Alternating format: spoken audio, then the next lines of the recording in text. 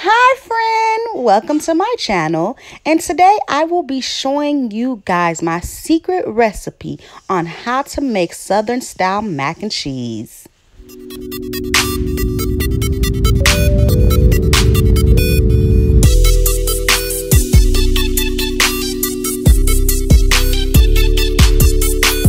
All right, let's get right into it. So here I went ahead and I added some water to my pot. Okay, you guys, I added about 12 cups of water. Then I'm going to go ahead and I'm going to add some Maggie, which is called chicken flavored bouillon, but us Haitians always calling it Maggie. Maggie is actually the brand name, but whatever. All right, so here we have our Maggie and our water. We're going to go ahead, we're going to put that on a stove at high heat, like at an 8, okay, like an 8, 7. We're going to go ahead and let that water boil. Once that water comes to a boil, we're going to add our noodles. I'm using the elbow mac and cheese, and yes baby, if you like, oh, she using a Great Value brand, I sure enough is. Yes, I am using a Great Value brand, baby. Do you see the prices of groceries?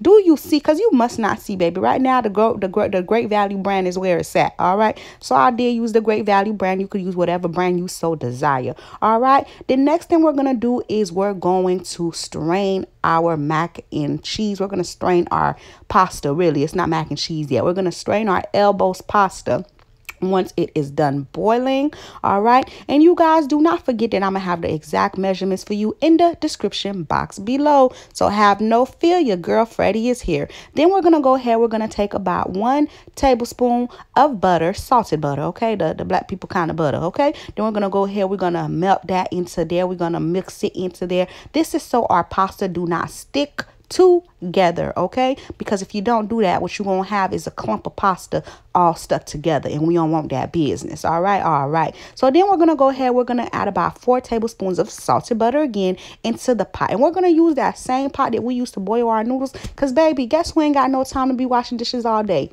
I don't. Maybe you do, but baby, I don't. Okay, so we're gonna use that same pot. Okay, then we're gonna go ahead, we're gonna get some all-purpose flour, and we're going to add 3 tablespoons of all-purpose flour so we can make that roux for that mac and cheese.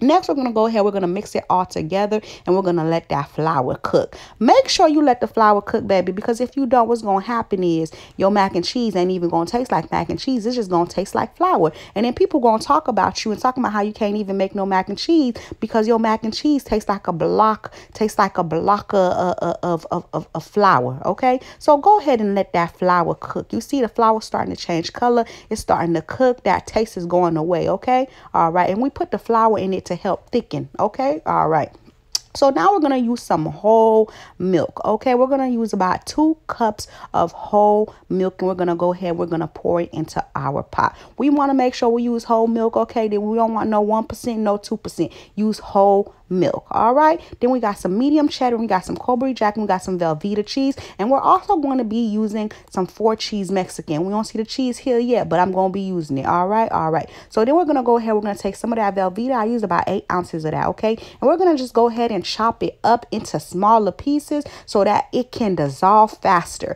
We don't got time for us to be waiting for this cheese, this big old block of cheese to melt, okay? So when you chop it up into smaller pieces, all it do is it melts quicker, okay? It's smaller pieces to melt. It gets hotter quicker, and it's able to dissolve quicker into your pot. All right, so we're just gonna go ahead, put all of that into there, and we're gonna mix it. While that is doing this thing and trying to melt, we're not just gonna sit around looking slow, okay? We're gonna be productive, and we're gonna go ahead and we're gonna shred our cheese. We're gonna shred both the block of the cheeses. It is always better when you shred your own cheese, when you're making anything with cheese. If you want it to be cheesy and gooey and rich, it's better to shred your own cheese. The cheese that's not shredded, it comes in the bag, it has a flour substance to help the cheese not stick together, so that's why the cheese is not as cheesy. So it's better if you shred your own cheese. All right, so now that we're done shredding our cheese, we're gonna go ahead, we're gonna check on our roux to see how that's going, and there we go, our cheese is melting. Then we're gonna go ahead, we're gonna take about a handful of the Colby Jack and medium cheddar that we already shredded, and we're gonna put that in there. We're only putting a little bit, okay? That's it, and that's all, because that cheese we shredded, we need it for the top of the mac and cheese, okay? We don't want to put that all into the roux. All right, then we're gonna go ahead, we're gonna take some black pepper. We're only gonna use about 1/4 teaspoon of black pepper. You could use more or less. You don't have to use it at all. It's all up to you and what you want to do, because remember, this is your food and you the one who's going to be eating it, baby. All right. All right. So then we're going to go ahead. We're going to get our 4-cheese Mexican cheese that I told you about.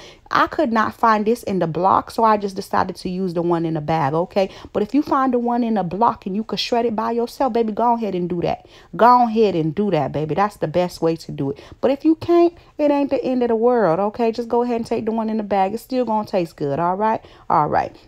So we're going to go ahead and we're going to put the whole bag into there. At first, I put half the bag. I went ahead and I let it melt. Then I'm going to go ahead and I'm going to put the remainder of the bag, okay? So we're going to use the entire bag. And we're going to go ahead and we're going to let that cheese melt into our roux. So our roux could become rich and it could become thick and it could become flavorful and it could become all that. Yes, child.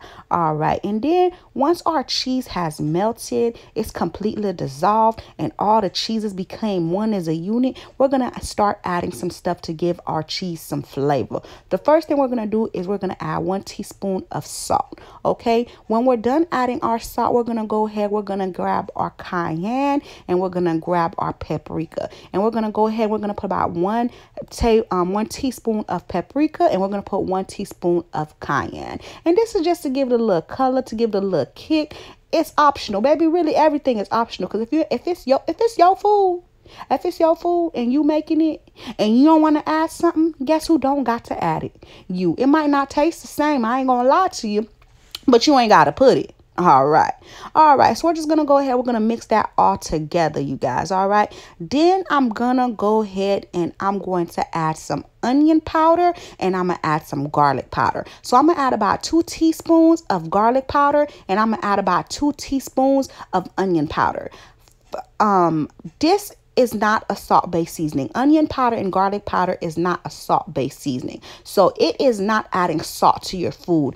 It's just adding the onion flavor and the garlic flavor, giving it some flavor. But as far as salt, it is not adding any salt because those are not salt-based seasoning. So don't think you adding so much seasoning and it's going to be salty because even the cayenne and the paprika, those are not salt-based seasoning. So the only real thing you added for salt was the salt.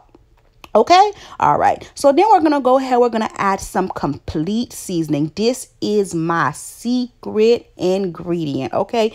This is what's going to make your mac and cheese all that in a bag of chips. This is what's going to make your mac and cheese, the block mac and cheese, the block. Everybody from the block going to want the mac and cheese. This is what's going to make everybody at the cookout asking who made this mac and cheese? Who made this? This is what's going to make it do what it do. I'm trying to tell you. This is what's going to make it do what it do. Okay? So go ahead and add the complete seasoning. Then we're going to go ahead. We're going to take that roux and we're going to put it in the elbow pasta. Then we're going to go ahead. We're going to mix it all together until they become one as a unit. Me personally, I don't like to add all my roux at once. I like to add a little bit. Mix it all together. Then after, I like to add a little bit more and I like to mix it all together. Then I like to add a little bit more and mix it all together. Okay. That's to me, I don't know. It's a science. Okay. It's a science. It's like 1 + 1 is 2 and 2 + 2 is 4. You got to add it a different way, or it's like an equation. You know, when you're trying to solve the equation, it depends on how the equation is laid out, depending on how it come out. Okay. All right. So we're going to go ahead. We're going to mix that all together just like this, just like that. I'm trying to tell you, everybody at the cookout gonna be saying who made these mac and cheese, because baby, they gonna be that fire. All right. Then we're gonna go ahead. We're gonna add 2 tablespoons of sour cream. Okay, 2 tablespoons of sour cream. I didn't even have no 2 tablespoons, so I just used what I had. But you use 2 tablespoons. Okay. Then we're gonna go ahead. We're gonna add a 1/2 cup of whole milk, and we're going to slowly add it. We're going to add a little bit of it and we're going to go ahead and mix it all together. Then what we're going to do is when we're done mixing it all together, we're going to add a little bit more and we're going to go ahead and we're going to mix it all together. And like I told you, we're going to use, this is a 1/2 cup. Okay. A 1/2 cup of whole milk, not 1%, not 2%, not carnation milk, but whole milk. All right. Just like this, like this, like that. Okay. Trust me. Trust the process. Trust the process. All right. Then we're going to go ahead. We're going to mix it all together just like this. All right. Then for my liking, I felt like it was still missing that complete seasoning taste. So I always like to add a little bit more. I like to go ahead and add about 1 tablespoon of the complete seasoning. And then you see this, that was about like 1 teaspoon, so I'm still gonna add a little bit more to make it 1 tablespoon. But you taste this when you cooking your food. Always make sure you taste it, okay? Because everybody's salt taste preference is different. So make sure you taste it and you tell yourself, you see if it needs more, if it needs less, okay? I felt like it needed more, so I went ahead and I added it. So in total, I added 1 tablespoon of the complete seasoning, okay? And we're gonna go ahead, we're gonna mix it all together. Ooh, look how scrumptious that thing looking. Shy. All right, then we're gonna go ahead, we're gonna set it to the side. Then we're gonna go ahead, we're gonna get our non-stick spray, and we're going to spray our aluminum tray. You guys, I know in the beginning I told y'all the Great Value is where it's at, but do not use the Great Value non-stick spray. I used that a long time ago. I've been stopped using that because it has a taste and it's going to give your food a certain taste. So make sure you use the Pam, and if you don't have the non-stick spray, just use some butter. All right. Then we're going to go ahead, we're going to put that in our aluminum tray. We're going to cover it with aluminum foil, and we're going to put it in the oven at 350 degrees and let it cook for about 20 minutes. Boom. When we take it out for 20 minutes, this is how it's going to look.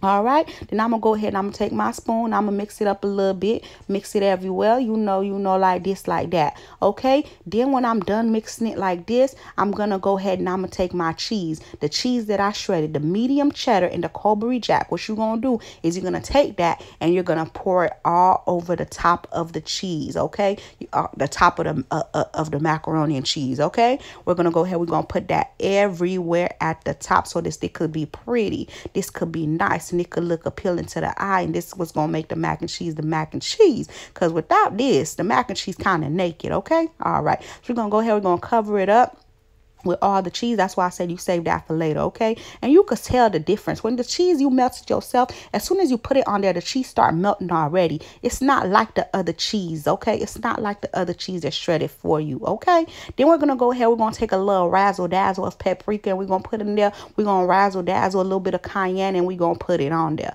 And this is just for color, just to make it look more appealing and more sexy to the eye when it come out the oven. Totally optional. You ain't gotta add it if you don't want to, boo-boo. It's still gonna be the bomb.com. All right, then we're gonna go ahead, we're gonna take this mac and cheese, we're gonna put it under the oven at 350 degrees at the top rack, okay, so that it could get some color. And boom, this how it's gonna look when it come out the oven. Nice gold and brown, baby. Ooh, yes, child. Yes, child. Ooh, yes. So now let's go ahead and cut into it and see how this thing look. And let me just go ahead and give this food a moment of silence for the beauty that it holds. Yes, child. Yes. Do you see that mac and cheese, baby? Do you see that mac and cheese, baby? Ooh, because this right here, friend, it don't get no better than that. Ooh, I'm trying to tell you, everybody on the block gonna be asking who made this mac and cheese. Everybody at the cookout gonna be asking if you made this mac and cheese, baby. Your man gonna get down on one knee and give you a ring, baby. I'm trying to tell you. I'm trying to tell you. And it don't get no better than that, you guys. Thank you guys for watching. Do not forget to like. Do not forget to comment. And go ahead and subscribe to my channel for more videos. Bye. Until next time.